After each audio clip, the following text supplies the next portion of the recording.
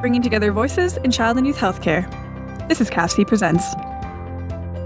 CAPHC would like to thank the following member organizations for their generous support of our knowledge translation activities: the IWK Health Centre, the Children's Health Foundation of London, McMaster Children's Hospital Foundation, the Children's Hospital of Eastern Ontario Research Institute, the Children's Hospital Foundation of Manitoba, the Montreal Children's Hospital Foundation, the Holland Bloorview Children's Rehabilitation Hospital Foundation, the Children's Hospital Foundation of Saskatchewan, and Trillium Health Partners.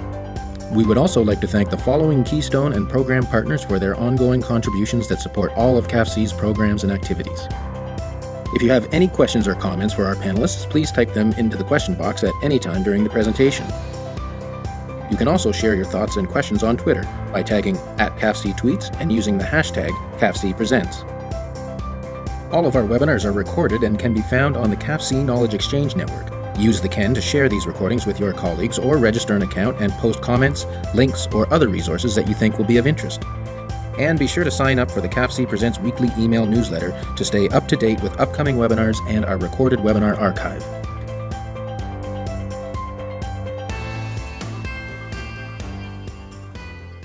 Hello, everyone, and welcome to today's episode of CAPHC Presents. I'm Doug Maynard, the Associate Director at CAPHC, the Canadian Association of Pediatric Health Centres.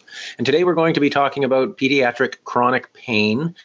And we're going to be introducing you to the CAPHC's Chronic Pain Toolkit, and we're going to be using a case study to help support that introduction. So it's my pleasure to welcome our team that come to us from across the country, but all of our panelists today are part of the CAPHC Community of Practice for Children's Pain. This community of practice started about 5 years ago, and today is going to present what I think is their final piece of work in their sort of journey to develop resources related to children's pain, this one related to chronic pain. But if you go to the Community of Practice section on CAPHC's Knowledge Exchange Network at ken.caphc.org, you can see all of their other work compiled there, much of it having already been presented here on our webinar series. So you can certainly go to the webinar archive and see any of those previous webinars related to children's pain. They've had presentations on acute presenting pain, or resources in that section on acute presenting pain, acute procedural pain, and lots of other resources. So be sure to check all of that information out on the Ken, once again at ken.caphc.org, following this webinar. So it's now my pleasure to introduce our panel. We have three presenters today. First, we have Ashleigh Townley, who is a knowledge broker with the Evidence to Care team, which is the knowledge translation hub at Holland Bloorview Kids Rehabilitation Hospital in Toronto. She's also co-chaired the Pain Community of Practice along with Dr. Samina Ali of Stollery Children's Hospital in Edmonton for the last 2 years, supporting the movement of high-quality research evidence on pediatric pain into the hands of our community members. We also have Kathy Reed, who's a nurse practitioner with the Pediatric Chronic Pain Service at Stollery Children's Hospital in Edmonton, Alberta. She also does research in this area, which includes the development of an e-book for families whose children have chronic pain. She also does research helping understanding the parental perceptions of the quality of their child's post-operative pain management. And finally, we have Sandy Smink, who is the president of the ILC Chronic Pain and Ehlers-Danlos Charitable Foundation. The ILC has a dedicated focus to children and youth in its community-based support programs for individuals living with chronic pain and the hereditary connective tissue disorder, Ehlers-Danlos syndrome. So it's my pleasure to first off hand the virtual podium over to Ashleigh Townley. Over to you, Ashleigh. That's great. Thank you so much, Doug. So I'd like to welcome everyone that's joining us today. Like Doug said, my name is Ashleigh and I work at Holland Bloorview. And my role has really been to support getting the information that our community members so need and want into shareable modes like toolkits. So today, what we are going to share with you is just a brief history of the pain community of practice and what we've done to date. We'll turn it over to Sandy to really set the stage and talk about a family story and how that relates to chronic pain. Then we'll go to Kathy, and she's going to help us navigate the toolkit using a case study approach so you can decide which elements of the toolkit may be appropriate for your context. We're going to take a brief look at some of the family resources that we have that as a clinician you may want to share with some of the families and patients that you work with. And then we'll go to a bit of a call to action. So how can you support the chronic pain work? What can you do? So community of practice represents a group of professionals informally bound to one another through exposure to a common class of challenges and common pursuit of solutions. So starting 5 years ago, the CAPHC Pain COP has really been a group of dedicated, passionate pain experts and advocates looking to change the pediatric pain landscape by sharing knowledge and experience. From the start, we aimed at focusing on 3 key areas of pediatric pain: acute procedural pain, acute presenting pain, and finally, chronic pain. I'm happy to report that over our years together, we have been able to address all 3 areas. We have developed toolkits in 2017 and 2018 that we have shared over these various webinars with you that compile current research knowledge, expert advice, practical resources, and tools for clinicians and resources to support the patients and families that you see in your practice. This information has been made available online on the Knowledge Exchange Network to the CAPHC and broader healthcare community. So I'm both thrilled and quite sad to report that the pain community of practice is wrapping up as CAPHC goes through a new funding cycle. That doesn't mean that our content is going anywhere or that we're dropping off the face of the earth. The content will continue to live in the Knowledge Exchange Network, and we continue to be open to recommendations for additional resources to add. Having said that, it is a new and exciting time for CAPHC, and there are several new areas of focus that they're going to be looking at going forward. These are Indigenous health, mental health, and transitions across the continuum of care. We don't know exactly what the community of practice opportunities will be within these new areas of focus, but please continue to stay tuned and we will get back to you. So to set the stage, I'd now like to turn it over to my colleague, Sandy Smeek, to talk about a family story and chronic pain.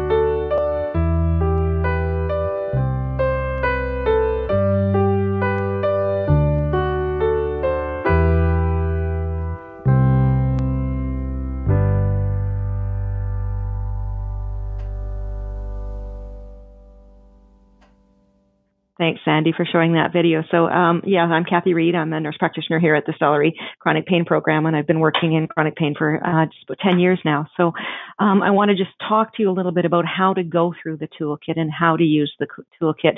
And we would really encourage you to give us some feedback on the toolkit as to whether or not it's meeting your needs. We hope it is, and we'd love to hear from you as to how effective you find it. I want to introduce a case study of a very common chronic pain condition using some of the illustrations from our book that I'll show you in a few minutes. So I'd like to introduce you to Amanda. So Amanda is a 14-year-old who's in your clinic. You're probably in a primary care clinic somewhere, or perhaps you're in an emergency department. She comes in with her mother, Lucy, and you look at her chart and see that this is her third visit in the past 6 months for headache.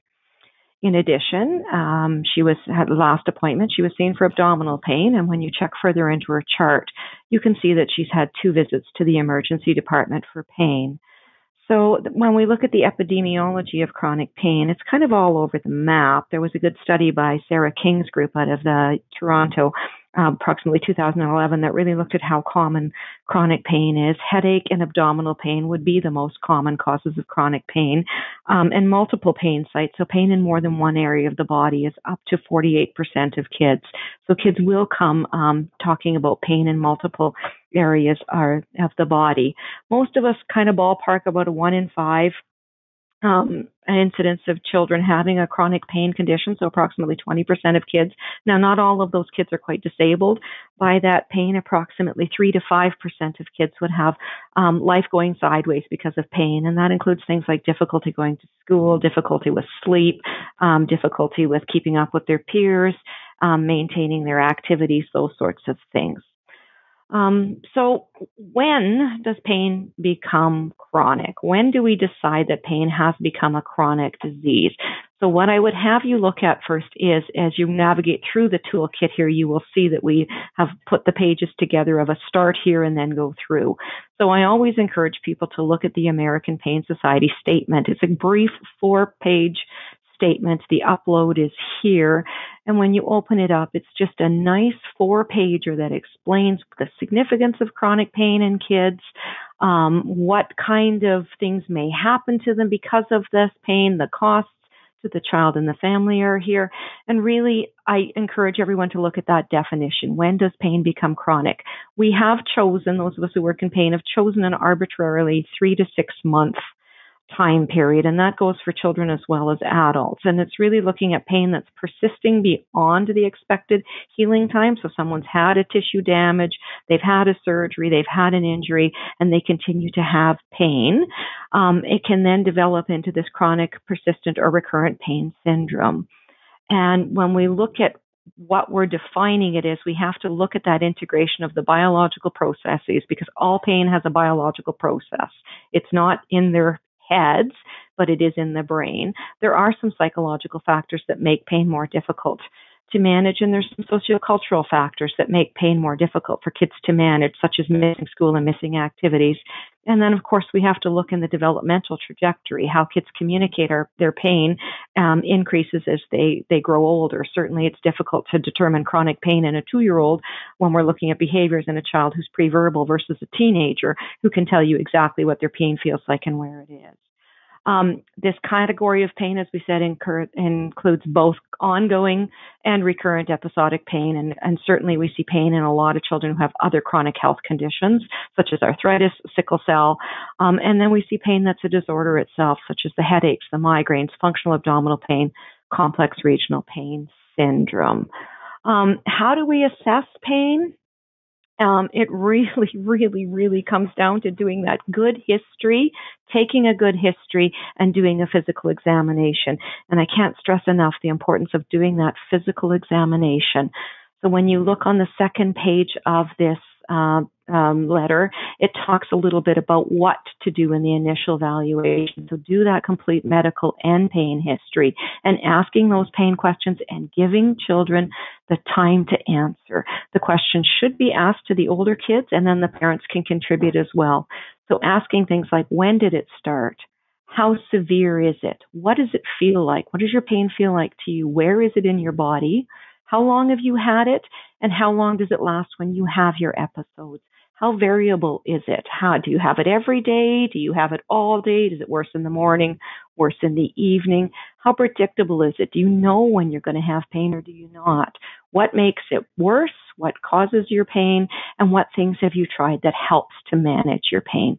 So just asking those simple questions and giving people time to answer is really, really quite important to be doing that comprehensive pain history. And again, as I said, doing that physical examination as well. It's also important to do some psychosocial assessment of the child and the family. How are they coping? What's their emotional functioning like? What does it affect their daily life, such as their sleeping, their eating, social, school, physical, those sorts of things. Completing that physical and neurological examination. What do they look like? Do their posture? Do their gait? Do their vital signs? Do your cranial nerve examinations? Those sorts of things are really, really important to do on the first evaluation. And again, if there's red flags, doing some appropriate lab and radiology studies if a specific disease is suspected, such as arthritis. Another area that you can look at for assessing kids is the RNAO best practice guidelines, and they are listed here on the page on the web, but I went to it's 180 pages, 105 pages. So page 85 that really looks at some of the things that you can use for multidimensional tools for kids. The brief pain inventory has a body map included on it, so they can put on where they hurt, and then they have that pain assessment scale. So that's one that would be useful to use. The unidimensional tools are really good for acute care. They're not as much good for kids with chronic pain, but you can ask the severity, and there's a couple of severity tools that you can use there. Again, I can't stress enough, though, the importance of doing that thorough history and the physical examination. How do I explain chronic pain to the child and the family? I hear from a lot from kids that they've seen a lot of healthcare providers, and yet they still don't understand what pain is, what's happening in their body. So there's been a couple of good links that I'll show you here in the toolkit that can help with this. One of them is the Chronic Pain is Like, which comes from the Pediatric pain letter. And again, if you go on to here, we have the link to the pediatric pain letter here. It's an open access letter. You can read it. There's tons and tons of letters. It's done 3 or 4 times a year. So the pediatric pain newsletter, this one was done in 2013, and it's Chronic Pain is Like, and it's a really good little article that's been done by several of the experts in the world on pediatric pain on using the analogies and the metaphors to explain pain to children. So the differences between acute and chronic pain. The idea of that doorbell that goes haywire. You press the doorbell and it rings in the house. The doorbell's ringing like all the time, all day, all night from Susan Tupper. It's like the alarm clock that goes off. You hit the snooze button, but it doesn't shut off and it continues to fire off. Or like the car alarm. We've all been a parkade where the car alarm goes by, the truck passes, or somebody vibrates, the car alarm goes off, but no one's breaking into the car. And some of those car alarms are really, really sensitive. One of the things the teens really like is if they're techie, we talk about it being the software failure. It's not something wrong with the hard drive in your computer. It's a software failure. And so our body is the hardware and the software is the nervous system that sends that message. So those are a couple of really good analogies that we like to use for the kids. And now I will get you to just show briefly a video that's available here on underneath our videos on explaining pain. It is for adults, I will tell you, but it's a very, very good one that a lot of us have been using. It's the Understanding Pain in Less Than 5 Minutes. Everyone agrees that pain is a universal human experience. We now know that pain is 100% of the time produced by the brain. This includes all pain, no matter how it feels, sharp, dull, strong or mild, and no matter how long you've had it. You might have had it for a few weeks or months. This is called acute pain, and it's common with tissue damage, say from a back injury or ankle sprain. And generally, you'll be encouraged to stay active and gradually get back to doing all your normal things, including work. Or you might have had it for 3 months or more, and this pain is generally called persistent or chronic, because in this type of pain, tissue damage is not the main issue. What's less clear, though, is when you're told you have chronic pain, is knowing what's best to do about it. Well, in Australia, chronic pain is a really big problem. In fact, 1 in 5 people have it. Having a brain that keeps on producing pain, even after the body tissues are restored and out of danger, is no fun. Some people say it still feels like they must have something wrong. But that's just it. Once anything dangerous is ruled out, health professionals can explain that most things in the body are healed, as well as they can be by 3 to 6 months. So ongoing pain being produced by the brain is less about structural changes in the body and more about the sensitivity of the nervous system. In other words, it's more complex. So to try and figure out what's going on, you need to retrain the brain and nervous system.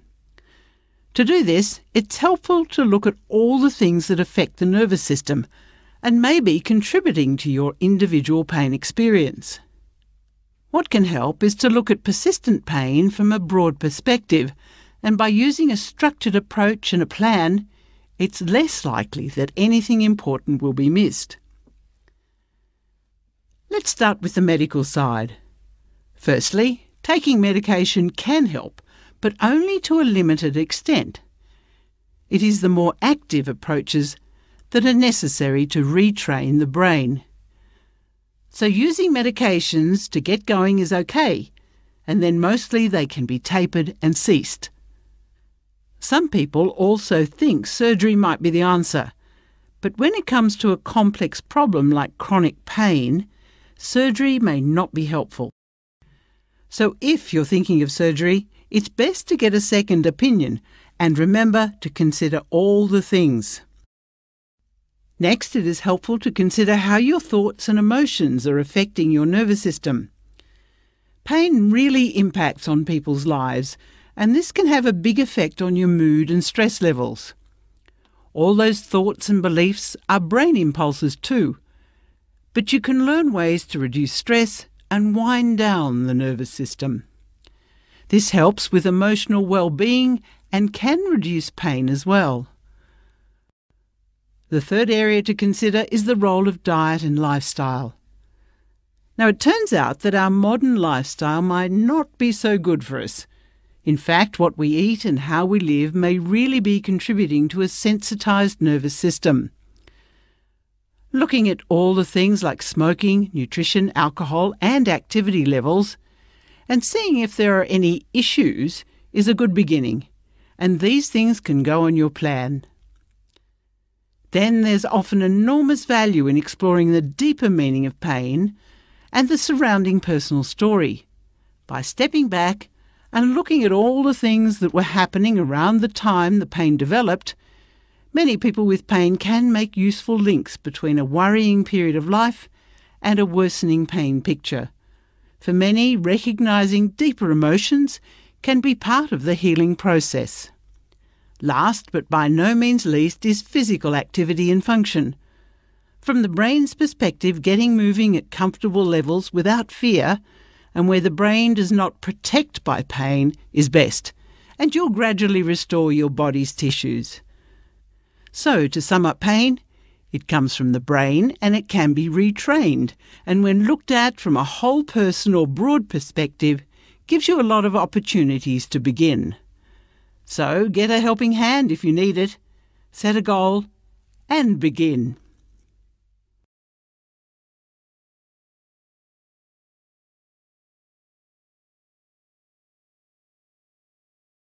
So it's good. It's been done from the Australia group. There is also a couple of really good ones out of the German group, Boris Zornikow's group in German, that are done in English, though. So the Understanding Pain in 10 Minutes is a good one that's more pediatric focused that people can look at as well. We've also put together some books. We have our book that is on here somewhere. I'll find it in a second. There's 2 recommended textbooks that are there for healthcare professionals. I can tell you the Oxford textbook's being redone now, so there will be a new edition coming out in 2019, and the Managing Pain in Children was from 2014. We've also created our book that's looking at understanding pain from the family's story that you can download. It's an ebook. We also have versions of it that are recorded, so you can listen to the story as well. So again, these are done to try and help people understand what's happening in the body in chronic pain, and more importantly, how to engage in some helpful strategies. As a care provider, how can you learn more? Well, we're very happy to note that Sick Kids has put together an absolutely fabulous free webinar-based online pediatric pain. Sorry, I lost my link to that. Too many links open. They've put on their Sick Kids online pain curriculum that you can go through on your own. There are several modules for anyone in the world who can go in to do them, starting with the neurobiology of pain. There is a chronic pain one that's been done as well that you can go through. You can go through the module and have a look. There's learning objectives. There's the module. It's again through a case study. So I'd encourage everyone who's interested in learning more about assessing and managing pain to try the module as well. So let's get back to Amanda. So again, we have our 14-year-old who's coming to you to see you about pain. I can't stress enough the importance of helping them understand the explanation of pain and validating their pain. There's nothing worse. The kids tell me all the time, there's absolutely nothing worse than coming and saying, nobody believed me, no one listened to me, nobody trusted my pain. One of my teenagers actually wrote a poem, and 2 lines from the poem that she's given me permission to share are, will they believe me? Will they trust my pain? So give them a good explanation. And then what we can do is also look at some of the resource-specific toolkits that we've put together in here for chronic pain. So if we go back to the beginning of the toolkit, so you've seen that we have the toolkit. We do have some condition-specific resources that we've tried to put together for you. This is by no means complete, so if anybody wants to add more, please feel free to do it. But we've addressed some articles with regards to complex regional pain syndrome, functional abdominal pain, headaches, and the hypermobility syndromes, as well as a little bit on pain in arthritis. So by all means, please go through those if you're seeing kids with some specific conditions. And then lastly, when to refer. What do I do if I have a family that I'm really struggling with trying to get them to get some help for it? And again, if I go back here to the toolkit, one of the things that we've done is put together a list of the pain clinics that are in Canada. I'm very happy to say, look at the number of pain clinics we now have for children in Canada. When I started 10 years ago, we had 5, and we are now at 11 pediatric chronic pain clinics. Manitoba, unfortunately, does not have one yet. They are working to get one going, and there's really only one for the East Coast provinces outside of Nova Scotia. So again, all of the clinics do have, sadly, tremendous wait lists because of the epidemiology of chronic pain. If you're in doubt, though, and you're in a family practice or a GP, I would suggest strongly referring them to a pediatrician for an initial referral, who then can also link up with the clinics as well. And when you click on the links to the clinics, you can find we all have certain stuff on our websites, some of the resources that are on our website. So surf around, find the one that's closest to you, and feel free to contact them if you have any questions. So in summary, I just want to say, please believe your patients. They don't want to be in front of you. They'd rather be in school. They'd rather be go hanging out with their friends or playing their sports.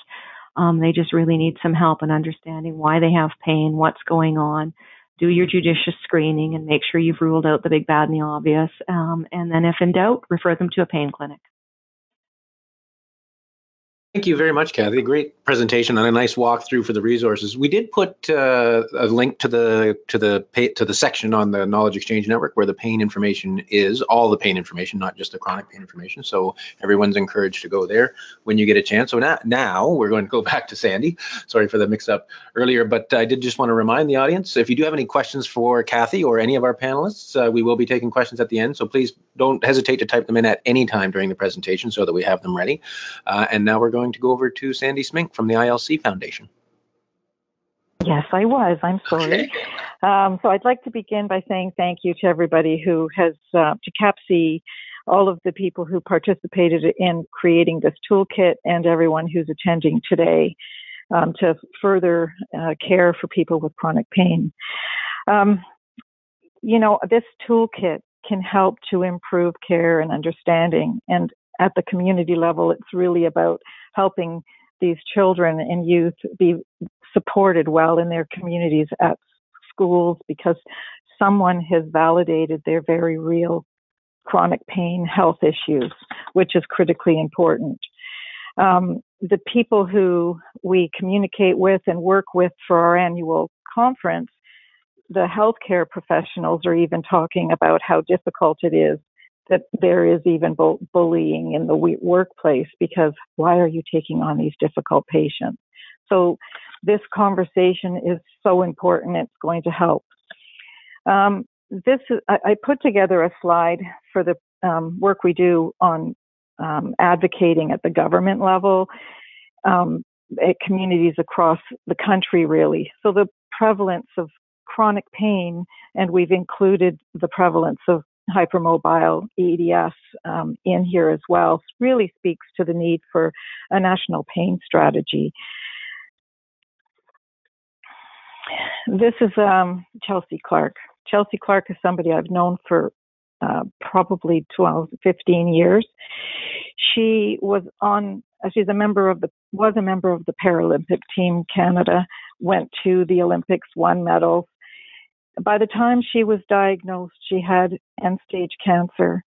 In her case, because she had cerebral palsy, she was labeled as a mental health, requiring mental health support. Now, we can agree that living with chronic pain intersects mental health, but there needs to be a rigorous, really evidence-based guidelines followed so to avoid patients being labeled and moved through the psychological model of care without diagnostics being done. And this is Dominic Boyven. Parents, children, youth, people of all ages need a place that they can connect with their peers. CAPHC provides that place for you as healthcare professionals. The ILC offers resources to connect these patients with their peers at the community level through the many different groups that exist across the country. And really just thank you very much for continuing the conversation and providing care. Thank you, Sandy. So we're now going to go over to where we started, back to Ashleigh Townley at Holland, Bloorview in Toronto. Over to you, Ashleigh. Hey, thanks, Doug. Hi, everybody. We are really motoring through this presentation, so hopefully we'll have some great questions and discussion for the end. So this has just been a brief overview of the things you can expect and maybe how you could potentially use these resources in your practice. But more broadly, what can you do to support the work of CAPHC and specifically this chronic pain toolkit? So first thing, try using the toolkit. You don't have to use it all. Maybe take a gander and see if there's one or two things that speak to you, like the chronic pain letter that Kathy spoke about, or maybe some of the family resources like the videos that you could see sharing with your clients. And again, give us feedback. Is it working for you? Is it missing something? Are there more background articles you'd like to see or more pain conditions that we could add under chronic pain? After that, I'd just like to say that a personal recommendation is worth 1,000 tweets. Social media is really hot these days, and I think it's a great way to get out to the broader landscape of healthcare and to our clients and families. But I'd never want to downplay the opportunities that we have on a personal level with our colleagues. The research has shown that, especially clinician to clinician from the same discipline, if you find something helpful, if you recommend it to your peer who's also a physician, a nurse, an OT, a PT, etc., they are so much more likely to take that under their wing and try using it as well. So if you have good things to say, please try sharing it with at least one other person. Second to that, share it with your practice network. So if you do find it useful or one or two items from it useful, share it broadly with your profession.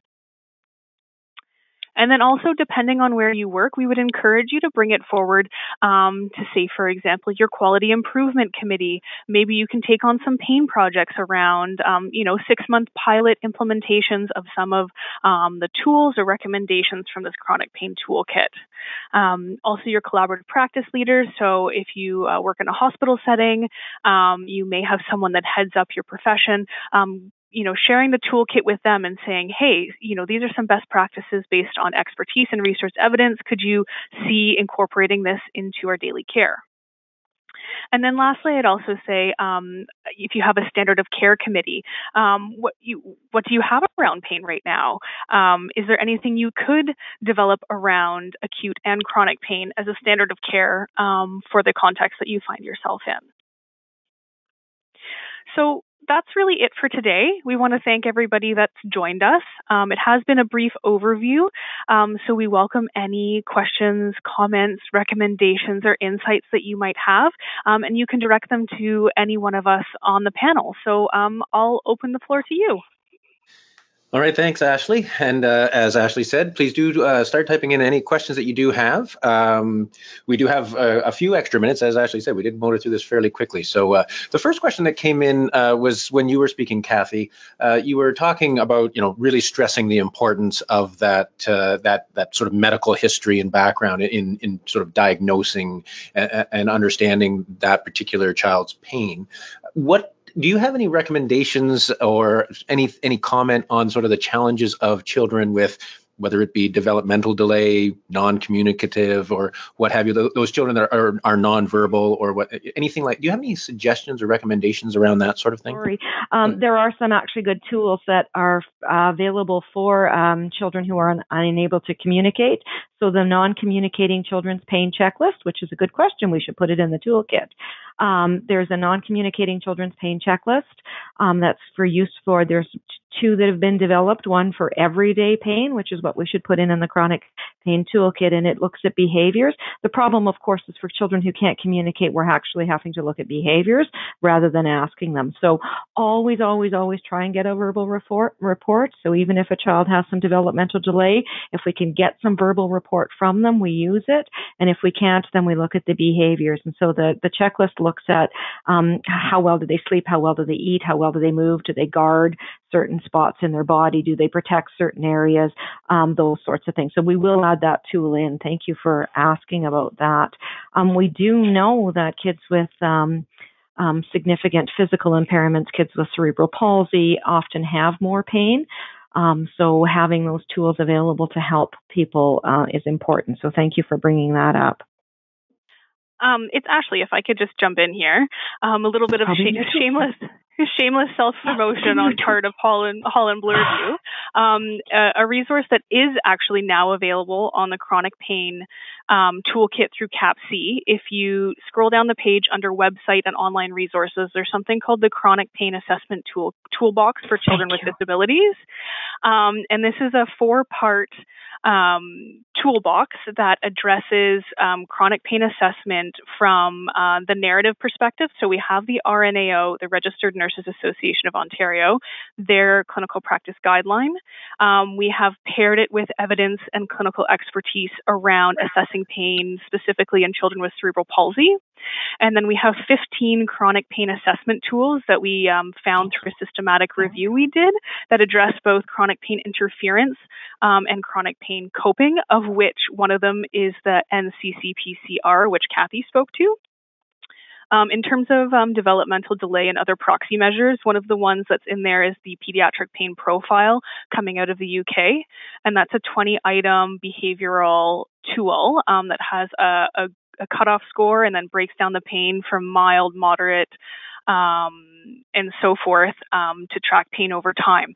So I think if you're looking at kids with, cognitive challenges and issues in self-reporting their pain, this resource would be really great to take a look at. Thank you. I knew that was in there. And as you were talking, Kathy, one of our audience members, Marin, asked if we could expand further on chronic pain in children with severe disability who are nonverbal. I think we did that, but Marin, if there are any other questions you have about that that we didn't cover? And between Ashleigh and Kathy, please don't hesitate to type in another question. The next question that came in was maybe Sandy. Maybe we could get you to sort of give us your thoughts on this. People were asking about sort of the challenges in getting centers to recognize pain as being important, and in particular chronic pain. And some are commenting that it's in part, at least, because it doesn't really have it's sort of nameless. It cuts across different things. It's not something that you can really put a label on, like a disease or a particular condition like cerebral palsy that you can identify and put in a bit of a box, sort of thing, so to speak. How do you, from an advocacy perspective that you would be so involved with, how do you get people to recognize pain as being important, as opposed to just saying, well, you're in a hospital or you're sick, so it should be expected? Like, how do you get people to accept that it's important? Yeah, thank you for the question. I think the big thing is that, from our experience, when families call us for support, they've gone through many different specialists. Their family physicians are no longer interested, really, unfortunately, in providing support. They're at a loss. And the doctors say, we'll do anything. We'll refer you anywhere. Just I need direction from you. So we end up doing the patient navigation services. So we're talking about what kind of pain they're experiencing, trying to identify, do they have neurogenic bladders? Do they have back pain? Do they have leg weakness? Are they tripping, falling? Trying to identify what those the physical things that could be going on in their bodies, and giving a roadmap, really, of them identifying what could be going on and making sure that they get to see the right doctors. So from we go back to that primary care. The family physicians need to be better educated. Physiotherapists, chiropractors, osteopaths. There isn't one method of care that fits everyone. So it really comes down to advocating for educating at front line. And we've essentially pulled together multidisciplinary specialists that talk to each other within a community about their patients. And that seems to help. But it really is a challenge. And identifying the problem, there are so many health system issues. There's not enough funding. So going to make presentations to the Provincial Neurosurgery Advisory Committee and to the College of Physicians and Surgeons, helping the patient understand how they can self-advocate. Those initiatives are really important, and that's what we basically help people to do, so that they become better self-advocates, and that the government, our health ministries need to understand, provincially and federally, that this is a health concern and issue that is so unaddressed, leaving 29% of the population marginalized, and it affects every aspect of life. Family breakdown happens, suicide ideology, suicide. The opioid crisis, I don't even want to talk about, because it created a whole other area of despair. So I think it comes down to mobilizing the patient population to not be fearful to speak out for the care they're not getting, and for an organization and others like the ILC to come together to coalesce on a very strong message that we need a national pain strategy. You're doing the best you can. From our experience, we came to the CAPHC conference in 2012 as a gold sponsor, as a very small charity, to open people's minds to the fact that kids do have pain, and that there are chronic pain conditions that are not well understood. So advocating, and if we can help you, which we are diligently trying to do, that really is, and getting the patients to have a place to come in the community is important. Thank you. I don't know. Thank you for that response. And Ashleigh and Kathy, please don't hesitate to jump in on any of the questions. One of the other question that came in was related to one of your slides, Kathy, where you sort of pointed out the incredible growth in the number of pain clinics across the country from, I think you said 4 or 5 to 11 or so now. It looked, just glancing at that list, it looked like all were in major centers and probably all at children's hospitals or places like larger centers like Holland Bloorview. What would you suggest for those children that don't live in those large centers that have direct access to those major tertiary children's hospitals that are out in community centers that may not have access to that kind of expertise? Are there sort of networks? Are those major centers reaching out to other hospitals in any way to support sort of through networks, through community hospitals and other providers, or? Yeah, I hope we are, and I think that's one of the reasons why we wanted to put this toolkit together. I can tell you from our point of view, we take kids from all over Northern Alberta, the territories, northeastern BC. Our catchment area is absolutely huge, and we welcome referrals from the huge catchment area. I would imagine that all of the children's hospitals do see kids from their catchment area. One of the things that we do try to help develop, and I know we use extensively here at our program, is using our telehealth technologies to link up with kids and families so that they don't have to come to the city for all of their care. They come initially to our program for an initial assessment in person so that we can complete a physical examination. And then after that, we use our technology so that they can link up without having to come to the city. And I think most of the children's hospitals would do the same thing. The other thing that we're doing in Canada is developing online resources for kids and families, trying to look at app-based. There's a huge research project right now that we're involved with, looking at development of an app for kids and families to be able to access wherever they are, trying to put it in their community so that they don't have to come here. But certainly if you've got a patient in your practice that you can't make a diagnosis of, you're just not sure what the diagnosis is, you've ruled out things such as arthritis or Crohn's or colitis, by all means refer them to a pain clinic. And from most of the families that I have worked with over the past 10 years, they would have driven all night to come to our pain clinic if they had the opportunity to come and be seen in a clinic. So find out which ones are in your catchment area that would accept a referral, and see if that family is willing to travel.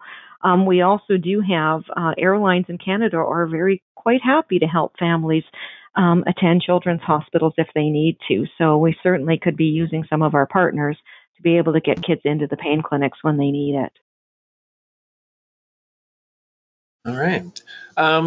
Jenna's asking if you can address chronic pain and opioid addiction, and how to address chronic pain while being cognizant of the reality of addiction. And if I can just add, I actually just saw, I think it was in the New York Times the other day, they were reporting on an article that was published in the Journal of the American Medical Association about the use of opioids versus non-opioid medications in treating chronic pain, and that there was no benefit to using opioids. That's just something I just saw recently. But can you, any of you on the panel, can you, and Sandy I think has already mentioned it, but Kathy or Ashleigh, anything to add about the issue of opioid addiction and chronic pain, particularly as it relates to children?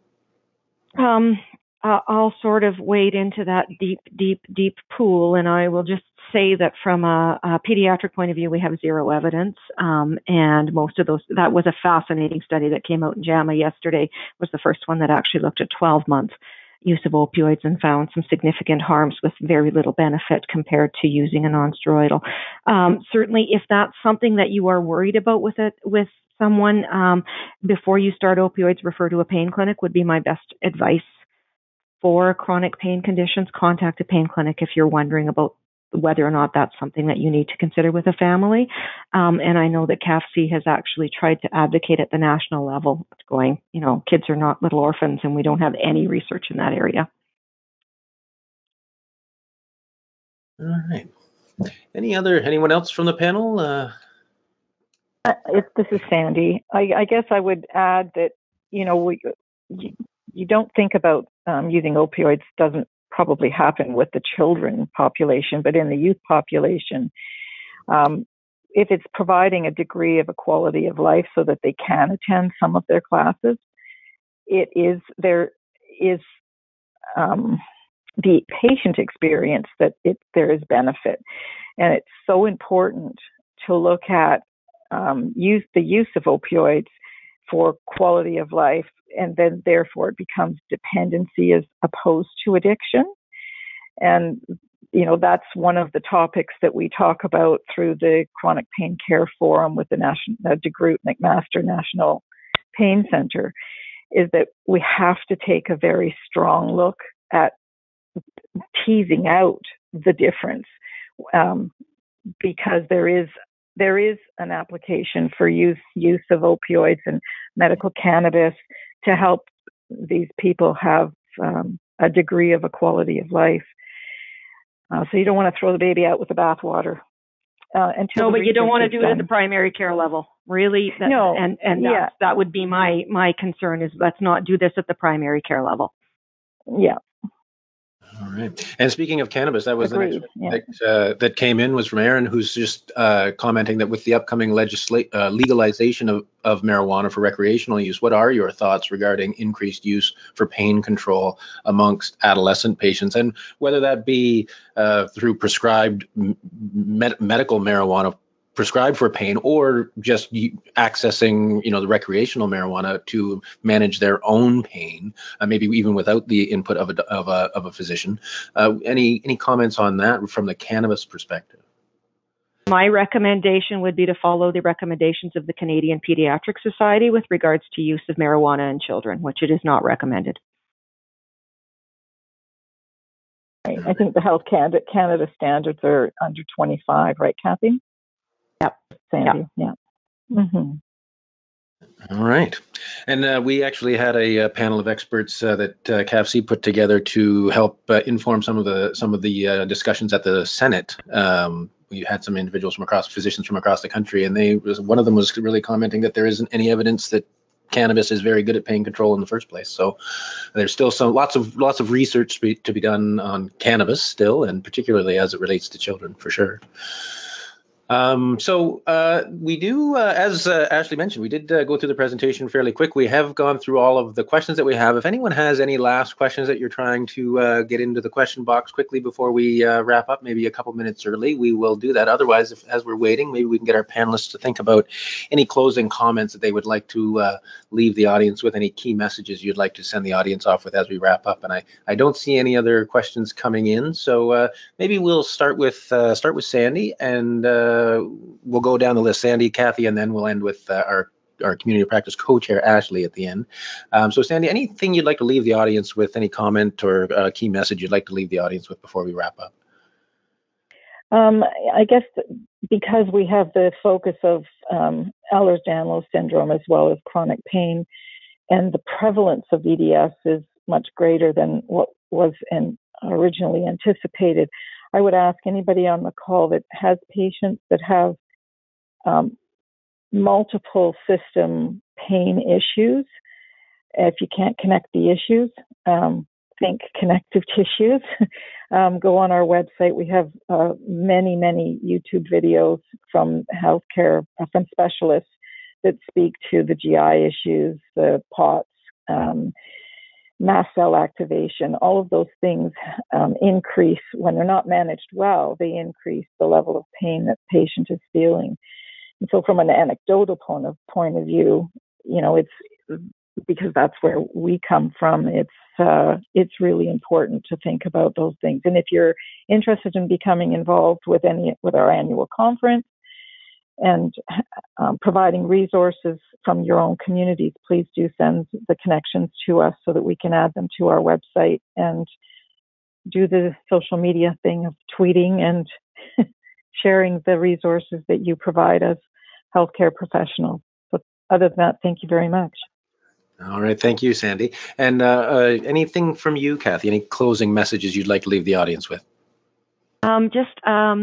Primary care is huge. I know in primary care you're going to be seeing these kids. I can't stress enough the importance about listening to them, believing them, their pain is real, and then put together some simple strategies to help them manage their pain give them a good explanation of what's happening in their body, why they have pain, how hurt does not necessarily equal harm, and then help them get their life back on track.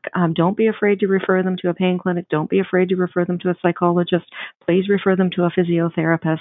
Find the resources that are in your area. And if you're in doubt, contact one of the pain clinics.